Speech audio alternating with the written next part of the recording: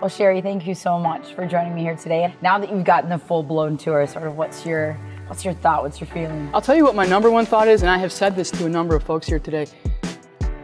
Folks who work here and have worked here in every capacity are never going to have to wonder whether they made a difference with the work they did and are doing, because the experience here, I mean, is unbelievable. You know, I mean, I spent a lot of my life, obviously, at Best Buy, and a lot of that was customer experiences. And so to come up in a place like this where you see such a kind of organic, if you will, exchange between the supporters, the fans, the players, and where as a fan, you actually do believe, because it's true, that you can make a difference in the outcome of the game, is just, I mean, the whole thing, top to bottom, is just a world-class experience. I have so much appreciation for it. When this opportunity presented itself, Minnesota United, what made you excited and intrigued about this Minnesota United opportunity? It started with the people.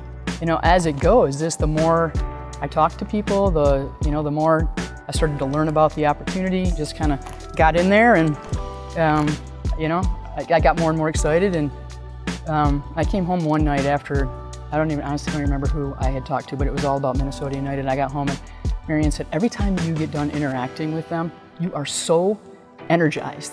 It was like, I really am. So I guess that's how it started.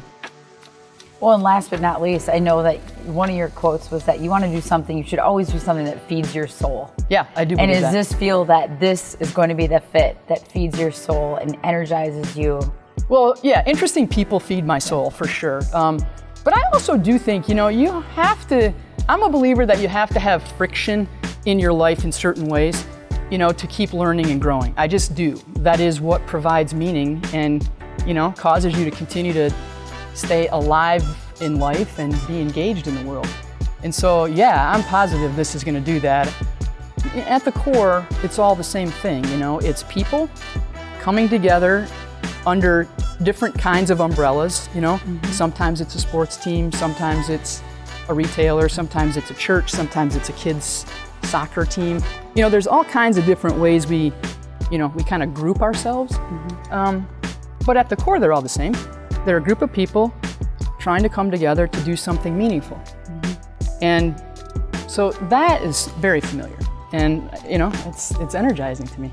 Well, I'll tell you what, we're excited to have you here. Thank you. And we know that your values and what you like about Minnesota and the community align with what Minnesota United's values are. And so we're excited to get this thing going. I appreciate it. Thank you. You guys have been just remarkably generous, so it feels great. Thank you.